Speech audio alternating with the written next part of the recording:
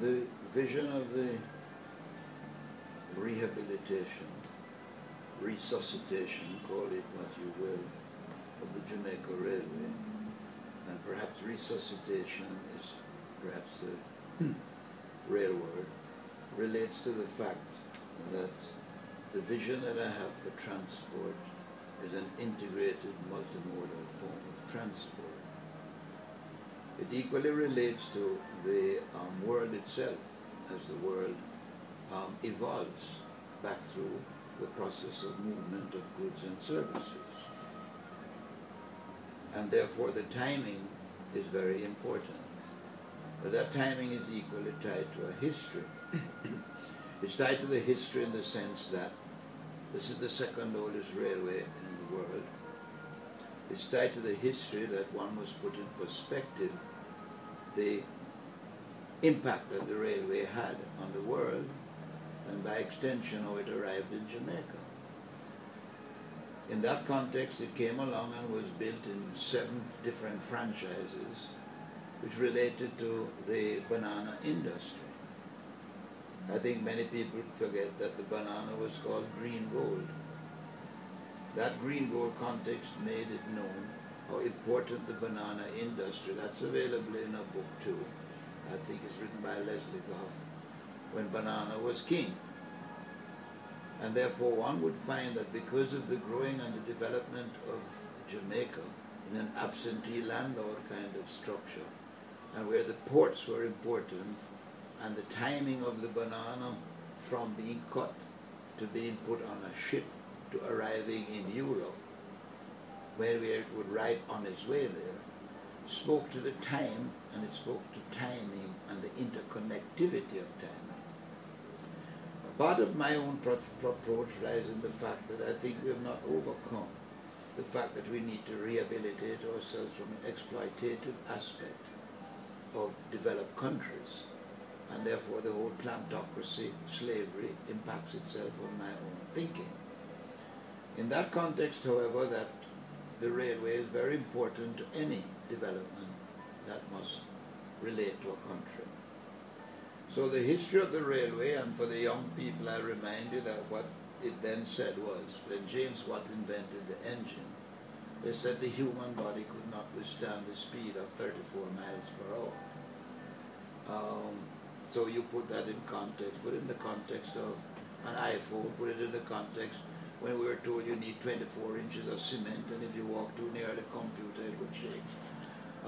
So in my approach I'm in the Jules Verne context of the molecular assembly and disassembly, okay? But the important thing is that no country can really grow on the basis of one form of transport. And again, if you went back to the history of the world, you recognize what I'm speaking to. The world was considered flat, so that the Silk Road of China and the camels along the desert, which opened up the trade routes of the east to west, when you arrived at the frontier of the sea, any of those seafarers then were taught they'd fall off into abyss if they started to sail. They'd sail around the globe. You discovered the world was round.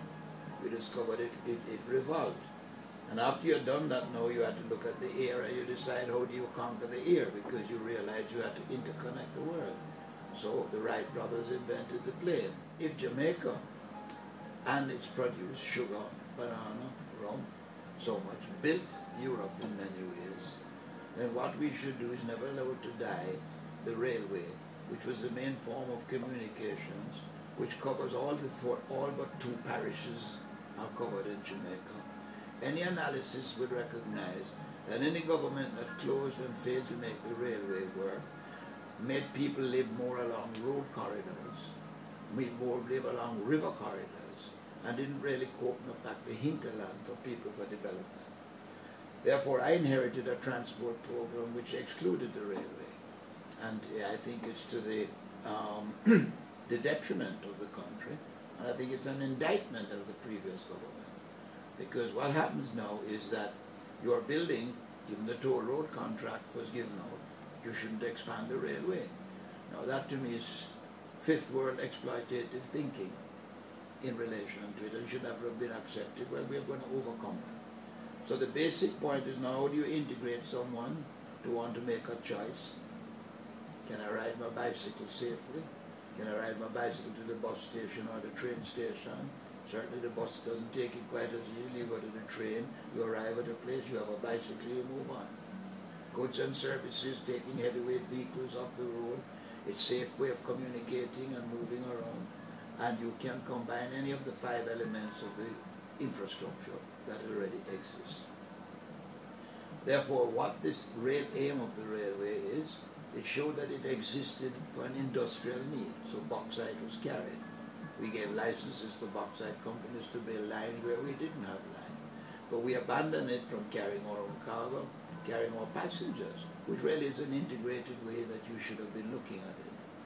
So that I decided that the railway has 5 elements of value: transference of data, cargo, passengers, heritage tourism, and of course the bauxite which it is carried. With the resuscitation too of the sugar industry now, I'm being asked, can we again go back? Sugarcane carts on the roads are damaging the roads, knocking down light poles. Therefore it was a short-sighted vision of transport. So when you look at the railway, and I've not been interested in this merely as minister, indeed I had someone who painted all of the stations before they were destroyed, and their names alone suggest the issues that you have to deal with.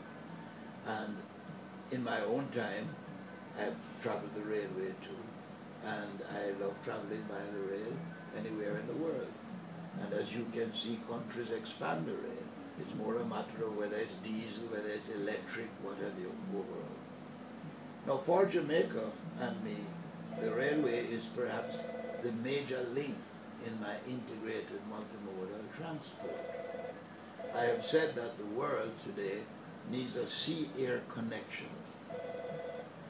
And the only country that comes close to that is Singapore. I lived in Singapore from the early development of Singapore in the 60s to recent times.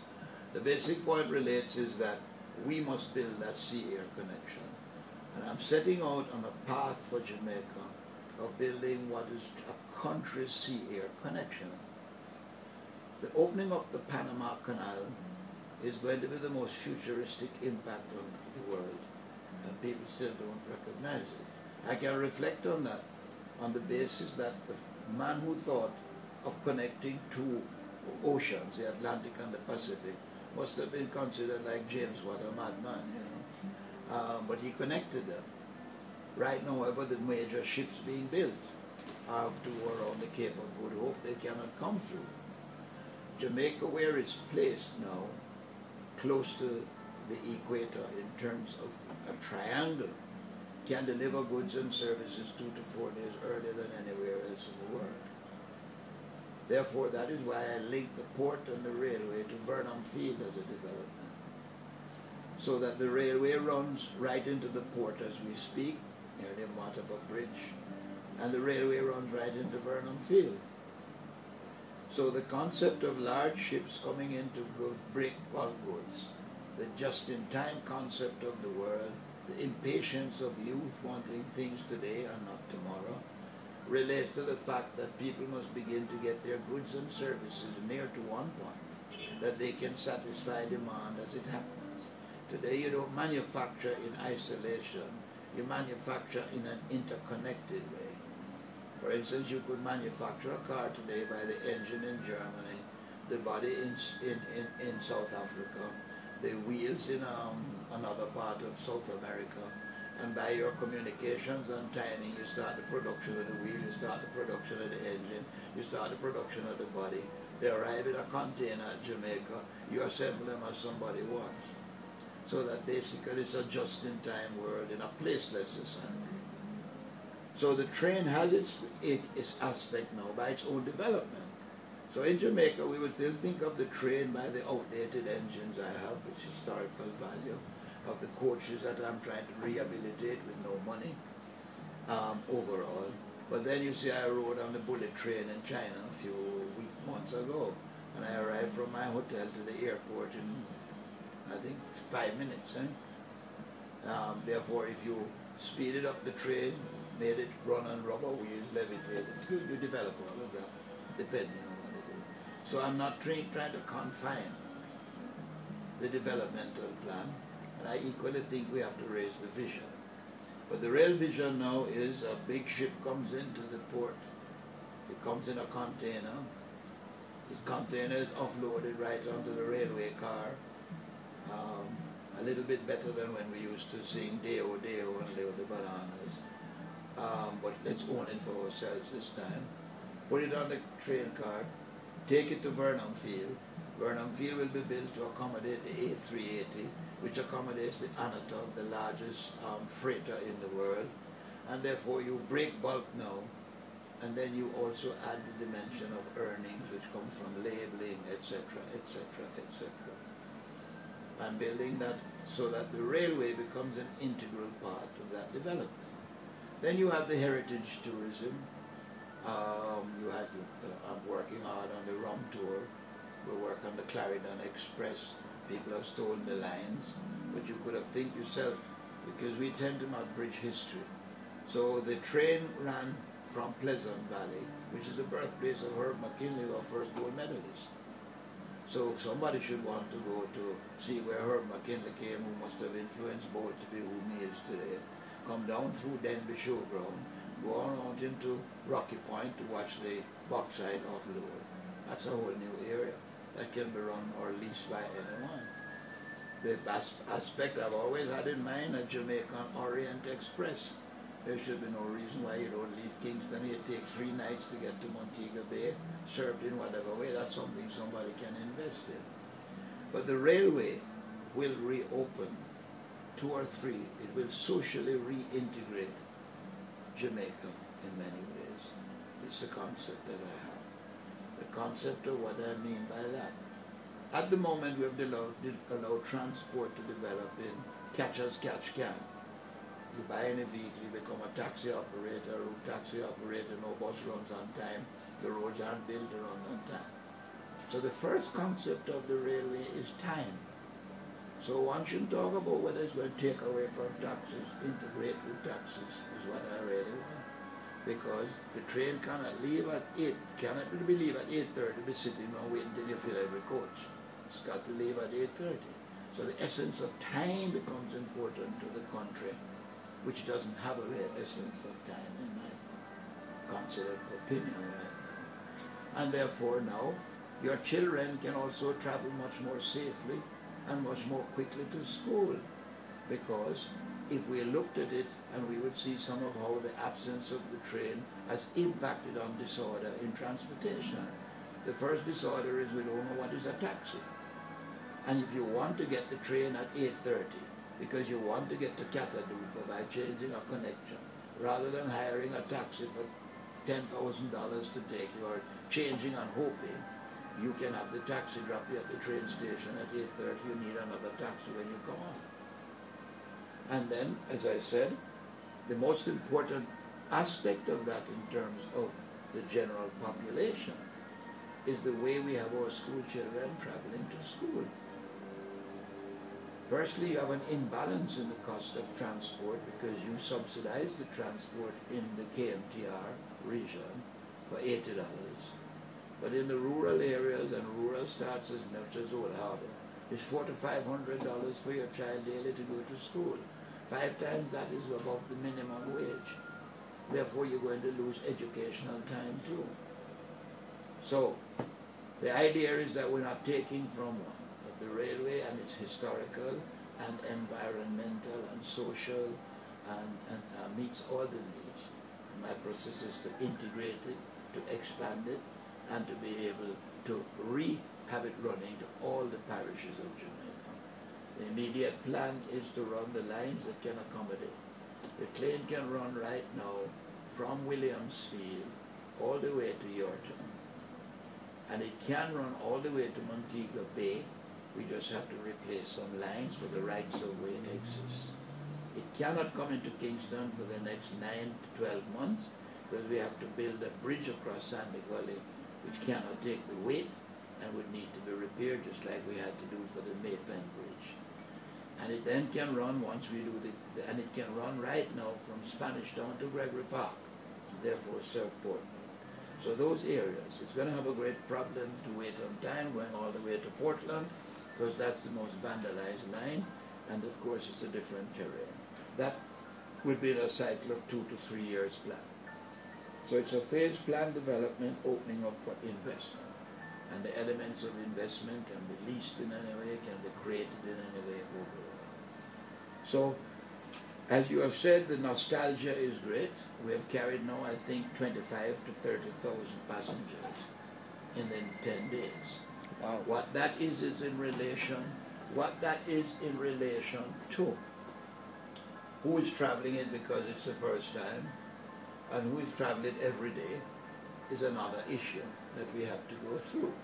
The basic point is I'm working as an alternative and an integrated form of transportation. I'm saying that you're going to have different levels of service. You will have, again, it's educational in relation to how aeroplanes fly. Do you have a premium service where you can get coffee and a dining car and you read your paper? You have a gold service at another level, silver service, and an economy fare structure. So basically it's an uphill task for me, because no one, it's been closed down. I am rehabilitating from scrap, so to speak. I'm respraying, redoctoring, reapproaching. And the railway's assets have been pretty much exploited by the previous operations and government. What do I mean by that? We have a lot of land that has been leveraged and used wrongly. The railway was the largest landowner. When I came and took over, it had 400 million on the book. I think we reached 4 billion now. I'm trying to identify all that land. We own Rodney's Arms. Rodney's Arms is very much far away from what it is overall. So all of that land analysis has to be done, the identification of the asset structure, and then we decide in terms of it whether we're corporatizing or privatizing, joint venturing, whatever. So what I'm trying to do is recognize the value, because part of my criticism of where we are before is that we have allowed the people's assets to be treated with a great degree of indignity and responsibility. And I think the railway adds great value to the country. I think it offers a great way to socially reintegrate people. I think it opens up the hinterland, and therefore will reduce some of that living that people move along the roads and the high cost of them reclaiming those areas. And I hope now, for instance, this is the only country where people advertise housings for sale and are trying to attract you, but I don't tell you, that you're close to the railway station, close to the bus station, close to the hospital, close to the school, therefore the disorder and the structure. So I hope I've given you as wide an overall situation of where you want to go, where I'm going with the railway. Phase 1 is what it is overall. We can run those. Can we run them economically? I'm instructed I must not make it a charge on the budget. I'm looking for investment capital, because I believe it's one of the best investments that could be made in the country. And the investment can run in different avenues, different areas. We have plans for a museum. We have, because it's the second oldest, you have people who want to ride on the train as it was those hundreds of years ago, because there's a whole market of what they call railway buffs in the world, and train spotters and what have you. So I will make all of that roll out in a dimension. So for the moment, I'm happy to see young people who never knew. I have found that it's given a great deal of pride to a lot of young people. I've met them recently who said they can now call overseas and say, I can ride the train. We have a train too. And therefore, within that context, and in any case, that's what I'm seeking to do, to raise the pride of Jamaicans and the vision, to let them recognize that we were never fifth class where a lot of people wanted to take us, right? And indeed, we built Britain with a great deal of that. Britain still owes us for reparations, and I still intend to make them pay for that overall. But the basic point is that, you know, if you look on it and what we have done, the vision of Garvey, right, then you recognize that really what we have to do is re-raise that. That's what I think the whole aspect of it is about, for me, and a great deal of satisfaction. And if the young people are happy with it, because the only way I can really, quote unquote, win the battle with the railway, right, is to have people on the side of recognizing that it's not separate and apart. It's not antagonistic to one. It's an integrated form of travel, which any civilized, developed country will do. And nobody's going to run anything at a loss. So if the train is taking you somewhere at a loss, it's going to close ultimately. But I think it's important that somebody could now know if I'm going from Kingston, I want to get to Cataduco, I can leave Kingston at 10 at 8 in the evening, catch the 9 o'clock connection somewhere, get home then, and grab a taxi down to my yard. So that's how I know civilized societies are structured. And as I said, you can have the train running on time, and you are paying $80 and the man up front is paying $500 at another level. You're both getting at the same place at the same time, and hopefully not with exactly the same comfort, but in the same style anyway. So that's it, and I'm working hard to rehabilitate and to make it work, okay? Stage by stage. We have no stations many places. I've got to rebuild them. I've got to find the investors or the investment. But that's what it's all about. It's all about history, connectivity, development, plans, where you want to go, and where you don't want your children to be left behind and to feel they're part of it. So basically that's it for me.